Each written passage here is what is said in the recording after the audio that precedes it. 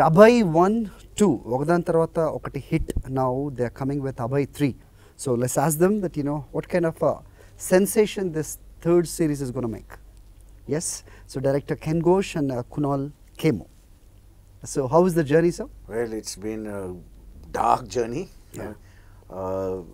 And it's something of self-discovery of for both of us in a new genre from where we've come from before.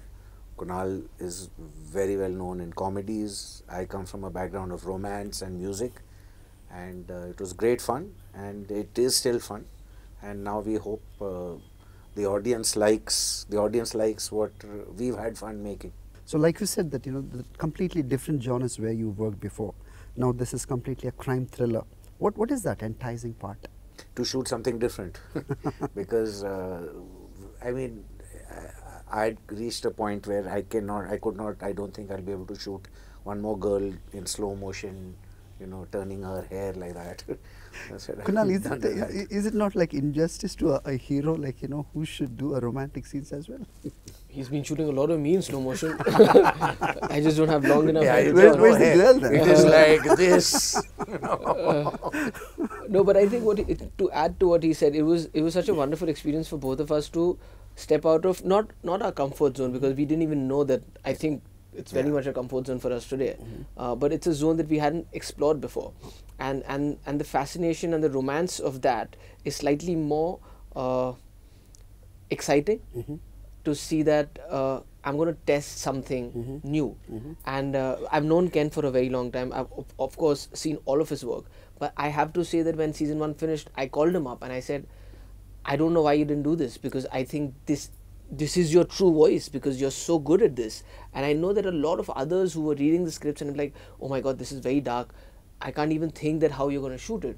But he would come on set and he would read it, he's like, okay, now I want you to do this, now let's make it darker. And I don't think the writers had also written it as scary in a way, without it being with ghosts, as he saw it. Okay. And I was slightly concerned about his well-being. I was like, you're actually thinking a lot of dark stuff in your head and you're shooting it. It's one thing to like watch it. Is it in you or that instinct, like, you know, like I think Kunal all the saying? anger and suppressed emotions he just let go through Abhay. I don't know. I think it's just part of a storyteller's thing. You know, you get into a zone and you start shooting it, and then you start thinking of how you can. In fact, in season 3 and even earlier, as to I would try to add a little bit of comedy sometimes. You know, in a dark space, in the most, you know, you don't expect comedy to be there. Right. I mean, we've got a scene here in season 3 where there's a you know, a post-mortem of a body happening. But I've used it in a little dark humor kind of a way. So I mean, you want to have fun while shooting, so at least you go back home, you feel today I did something. Maybe the, you know, the question, like, you know, what I'm going to put is like late but not, you know, something that I shouldn't. Why Kunal? Because, you know, like you said that, you know, comedy and, you know, other movies, the genres where he worked, entirely different from, you know, what he's working now. So to be fair, I won't take the credit for casting him, because he was there before I was there. No, I didn't mean to, like, you know, he can do pretty much anything. But you know, to answer your question, when you say why Kunal, I would say why not Kunal? Is it because of like his... No, see, I think a talented actor is a talented actor is a talented actor. You know, you throw him into any zone, any swimming pool, he will know how to swim his way back out of it and do it in style and come out shining. हम sir से तो देख रहे हैं कुणाल को. So Raja Hindustani, that he was a best child artist, right? So had you, you know, you have an idea, like, you know, where you will reach? Did you, you know, put any marks, like, you know, this is the mark where I need to reach? Because no. having said that, because, you know, Saif Ali Khan and, you know, Soha, that, you know, these are the families, like, you know, very much popular, right? I don't mean that, you know, you're not, but still, that there is some expectations, of course. I mean, I'm saying they're superstars in their own leagues. But you know, to answer that question, I think when I was doing this as a child actor, it was never something. It was just a hobby that my parents were allowing because I was enjoying doing it. But it was still about school was your profession. This was a hobby, which would only happen if school could be managed. So I never thought about being an actor while I was growing up. It's only when I did something like a Zakhm, which is also at a point in life when I was about to give my boards and I had to make a decision of what stream do I want to choose to kind of, and what do I want to be in life. That was a very integral film of my career, because I think that's when I realized that I really enjoyed doing this. I think I'm good at it. People definitely like me doing this. But what's important is I have to break that association with them as a child actor, so that they don't see me grow up on screen and think of me as a child always. So I took those 6 years off. I finished my education, and I also did a lot of theatre in those years. But even when I did get an opportunity with a film like Kalyug, I don't know if you can set a benchmark, because I think in this profession, even with a film or a show, if you start setting benchmarks, you're setting yourself up for depression is a big word, but for heartbreak, because not everything goes exactly like how you plan generally in life. Correct. Especially in this industry, because so much is not in your hands, because it's not a sport, right? If you're a good tennis player, then if you're good at what you do and you're given an equal platform and you can just win the World Cup, right? But as an actor, you're just a spare part in the whole larger scheme of things. It has You should to be fit written in pretty well. much everything. Correct. So and that's why I think even the biggest superstars of the country, while they may have had a plan, and I think everybody who enters the industry wants to, without knowing what the best or the top of it is, aspires to do that. But the definitions of the top also keep getting changed. I'm saying I grew up in an industry where films were doing 50 weeks, 75 weeks. Hamera Pyar Ke, I still have a trophy at home saying Platinum Jubilee. I don't know if today's actors even understand what that means, because the business just so quickly evolved. The dynamics have changed. By the time I did Kalyug, it had already come to a place where in a week you could tell a film is good or bad or successful or not. And then by 2010, it came down to a weekend. By Friday, Saturday, Sunday, if it's not done well, then it's a flop or a hit. Just before the pandemic, it had reached to a Friday. True.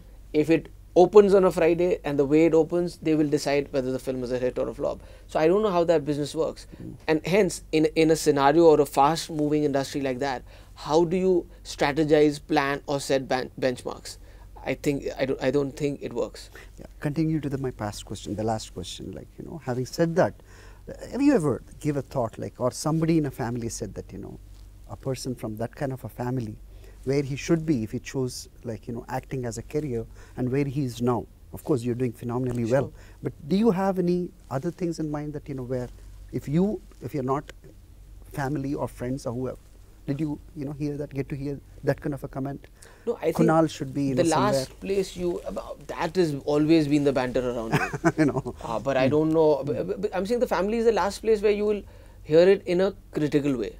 That I don't think you've achieved your potential, because I don't think anybody from your family and friends are only encouraging you, and you are your best and worst critic, right? So you are putting more pressure on yourself, at least I am, than anybody else can. But the banter around me usually has been that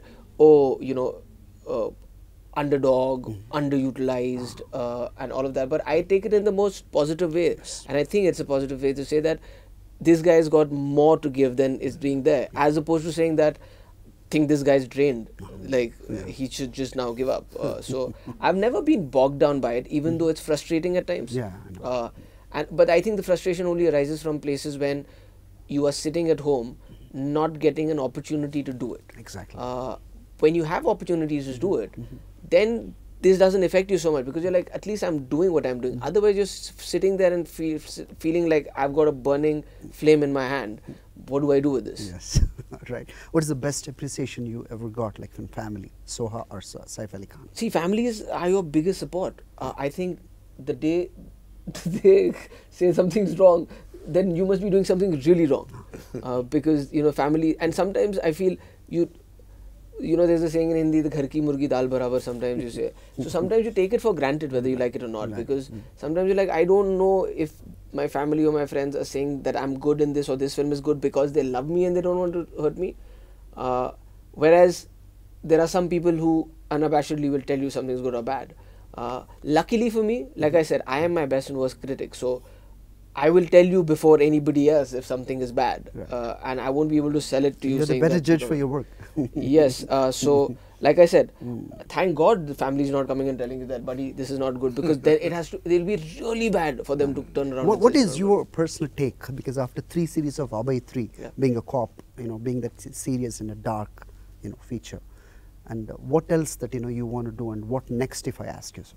good. Like I said, I don't strategize or plan, because very early on in life I realized that that's not the best thing to do for yourself, because there's the old saying that man proposes, God disposes. But setting goals is also something Of that course, but I'm saying short-term goals are like, right now if I've got something like an Abhay, my goal is to do it to the best of our united abilities, because it's not like I can't say that let's do something which the producers might say I don't have the budget for, or the director might say I cannot visualize this and I can't shoot it. So set realistic goals in a way that if I know Abhay season 3 is going to happen, let's make that happen to the best of its capabilities, and then also whatever's, see, we can only make the most of what is offered to us, unless I have a big fund behind me that allows me to do exactly what I imagine, which I don't. So the opportunities that come my way, I select from those based on instinct and what I think I'll be able to do justice to, and I just concentrate on that. Anything over and above that, which is not in my control, is, I won't say stupid, but it's unrealistic to do, and I'm not an unrealistic person. Wonderful. Yes, sir. So after Abhay, what is that you have in your kitty? What is the other subjects or genres, if I may ask? So the beauty of OTT is that there's a lot of stuff happening, and there are a lot more choices now. There are different platforms. So right now there's a choice. Nothing is signed. So it's a little too early to comment exactly that, okay, this is what I'm doing. But suffice to say that there's the choices are there. And sometimes the choice is up to me. I mean, okay, what is it that you want to do? But is it not wonderful that we ever thought that for web series and OTT platform movie like which is coming in OTT, that we would come and interview you, travel all the way from Mumbai to Hyderabad. Isn't like a good sign, and it's a vast and it's going to be really big. Absolutely, in that future. Yes, the world is becoming a smaller place as well as a bigger place at the same time. That's what I mean. It's everything is turning around and churning, and it's a great As time. a director that or directing Kunal, what is that surprise question that what you got at what point of time in his surprise acting abilities, So, whether it is no, there were, see, being a director, you see a person's work and okay, he knows his stuff. I mean, though we had never worked together, but I mean, I've seen his work before. So for me, there wasn't a surprise, but there was that reassurance that okay, now there's a lot more I can transfer to him, because Abhay or in this genre, Abhay is as good as his villain. okay. So if his villain is not good, Abhay is not good. Okay. In a romantic film, the romantic film is as good as the heroine. Right. Because it's who the hero has to win over. Right. Here, Abhay has to defeat these villains. So these villains have to be really good. So it's sort of worked out to a very nice teamwork where he focuses on Abhay. I mean, right in the beginning itself, the sort of the groundwork and the framework of Abhay. Was it planned? It's going to be like 3 series in a row, or No, it's just going. It's the just journey one continues. season, and then okay, now season 2. Okay. And we do season 2, and they said no, now season 3. So I mean, that's how web series works. Right. Though they might always say yes, you plan for season 5, Right, like you said, right. man proposes, but Yeah. the platform or the channel will dispose. Correct. Saying, okay, no, it didn't work, so we stop at season 1. So Kunal, though that I was told that not to ask about Kashmir Files, I know that you didn't watch the movie yet, but since the entire India knows today, I do not want to pull you into the controversy, nor that I want to give a credit to a filmmakers or some political party, but I just want to know the experience, because you born in 83, 84, whatever that bad things, insurgency happened in 90s, right? You must have something related to that whether it is good, bad, or whatever. What is your take on it? Yeah, actually, I'm somebody who's experienced this. And it's always been raw, and I think because of that, I was 6 or 7 then when we left, and I did speak about it. I just feel that I don't know if it's a good or a bad thing, but I just feel that it's a conversation that was pending for a very long time. That was time and again brought up, but never kind of took a national, it never was discussed on a national platform. But it's not anything new for me. I know that there's a lot of shock value and surprise value for the people who are watching it. But also you have to understand that for me, my perspective of a 6-year-old is always going to be different from somebody. My parents would be the right people to kind of, talk about that. Yeah. I mean, while I can talk about the trauma, I'm not completely educated to tell you about what went wrong, whether it was political or whether it was bad. Yeah. So, but like I said, for me, it's just that it was traumatic in a lot of ways. But I also do have wonderful memories of growing up in that place. I went to school there. And I think my parents have done a very good job of not letting any kind of animosity of any sorts come in, even though a lot of those interviews that have come to the surface and a lot of footage that's come to the surface, I remember watching it as a 7-year-old because you couldn't really recall. Yeah. So like I said, it is something that was traumatic for everybody, and it's 30 years too late to kind of, bring it at a national level of discussion. Exactly. But I hope we take the positives out of that, and if there is something that can be done to resolve tensions and issues, it should definitely happen. Yeah, my take is like, whether somebody is taking mileage out of this, besides that, like, we have trivialized enough, like, the trauma, whatever the people, underwent. Now that, people at least know that, what exactly been happened there. So it's good that, whatever you said, that the 6-year-old kid, like, what he may recall. Definitely yes, but yeah. So yeah, moving on. So what next, Abhay? As you said that it is not planned, but still you might have something in mind. I mean, right now we're talking about Abhay season 3.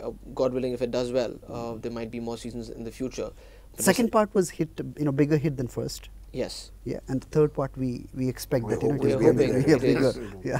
But besides Abhay, there is a couple of other things that I've already done another film, which should be up for release in a couple of months. There's another show that'll be ready by the end of this year, and some stuff that I'm starting in the next few months. So, I mean, there's a lot of exciting work happening, and like we discussed earlier, it's a very interesting time where not just the web platform and the theatres and the films and the shows that are happening, but it's also very interesting right now because I think India is becoming India, at least when, they say the cricket and cinema are two different religions. I think on a very national level that's happening when a film like an RRR or a KGF or a Pushpa, come there to promote the films and they're accepted so well, even though they're dubbed. Similarly, we as a show are here in Hyderabad, not just promoting a Hindi film or a Hindi show. Yes. It's a show that's going to be presented in the language that everybody understands. So I feel that it's a great time where we're also not seeing something as north and south, because the languages might be a barrier, yes, but they don't differentiate us because the emotions and the cultures are practically the same. Now the legend directors like Rajamouli have said that, whatever you're saying, there is like Indian cinema, it is going to be called as, not any regional, because languages has no more a barrier thanks to OTT. Yeah. Yes, sir. Yeah. So what is your take on, like you said, Telugu movie is doing really well up north, and actors, you mentioned RRR, Pushpa, and I overheard when you said that you like Allu Arjun. Yeah. Is it the dancing skills or what? Yeah, of course, all of that. I think, generally even Junior NTR is fabulous when it comes to dancing, but it's been consistent. I'm saying Chiranjeevi sir time also. Everybody used to have that dance thing going really well. You ever got a chance to watch Telugu movies? I have actually. I've watched a lot of Telugu films, Malayalam films, and Tamil films. It's just nicer now that you have good dubbing artists now who are doing that. Because earlier, what would happen is you would have these films dubbed, but they were really. I don't want to disrespect anybody. I got surprised, continue to that, like Rajamouli sir, he was saying in some interview that, how do they do it? They write 4 to 5 versions of a dialogue which conveys the same kind of that, meaning. The emotion. And they add to that, where it syncs with the lip. That's amazing work, actually. And I think that's what the future should be. And I think maybe that's what stopped a lot of actors, because, I would always feel that, that if somebody asked me to do a Tamil or a Telugu or a Malayalam film or something. Given a choice, tell me that first, where do you want to work with in South? Any place. I mean, I just think that see, for us, unfortunately, it's not ignorance, but like you can't immediately, when you see something, it's very tough for somebody who doesn't know the language to differentiate between Telugu and Tamil.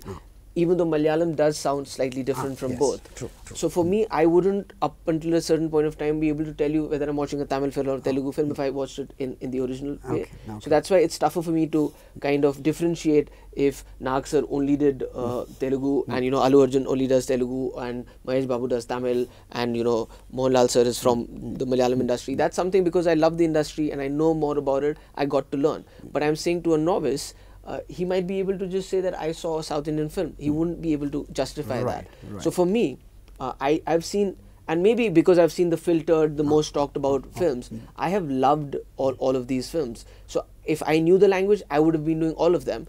But I just feel that as an actor, I might not be able to do justice to any of those because I may not be able to understand the exact meaning of the word and how it translates to, and how do I put the pausings in the right place. Where is the full stop going to come? Where's the comma going to It's come? all about exercise, isn't it?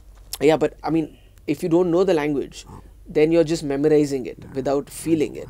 So that's been my barrier with it. But I feel that maybe in today's time, like you said, you watch a Pushpa today and it's dubbed so well that you can't tell if Allu Arjun actually is speaking in Hindi or maybe it can come to a place where I would be able to do a Tamil, Telugu or a Malayalam film speaking in my language but dubbed so well that you can't tell the difference. Right. When do we get a chance to see you next to Saif Ali Khan on a big screen? Not anytime soon because it's not that something that we're working on, but we really love and respect each other, not just as a person but also a professional. So it'd be lovely to get an opportunity to make that a reality. What is the real part, where you admire Saif? Because we love him. Yeah. What is I think my love for him before I got to know him was for him as an actor, and I think one of those integral movies in his career was Omkara when he played Langda Tyagi, and it became such an iconic thing. And I think he was also one of those few guys who got that cool quotient, and he had the cool way of doing comedy in a slightly different way.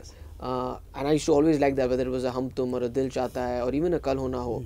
He would do something, or even a film like Rehna Hai Tere Dil Mein, where he just stood out because of something that he would do differently.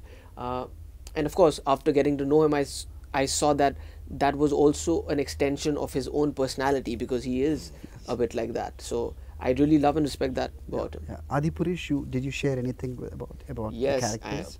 It's a hugely exciting project with hugely exciting talents involved, and I know a little more than everybody else, but I'm also very excited to see how it's all going to kind of end up. Super, sir. So you tell me about that Abhay 3, sir, and how is it going to interest the audience, and how is to engage the people whoever watch Abhay 3?